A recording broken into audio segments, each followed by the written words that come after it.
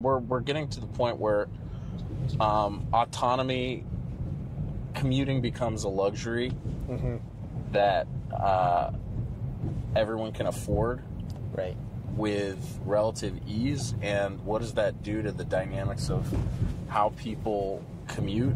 How far do they go outside of the cities? Yeah. Because the ease of getting from A to B no longer takes, that stress of like an hour and a half, 2 hour commutes. A lot of people in big cities like LA, New York, they commute 2 hours into the city, 2 hours to come home. Right. That's 4 hours worth of like full brain, exertion and stress. Yeah. That you're not necessarily going to have to deal with.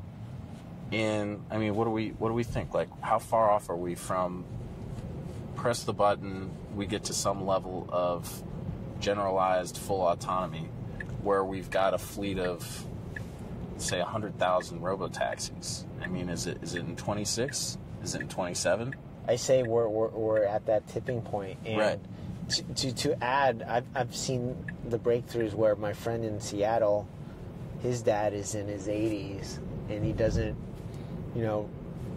not that he doesn't trust him as a driver, he'd rather have FSD take him around right. as an 80-year-old man. Or if I've heard stories where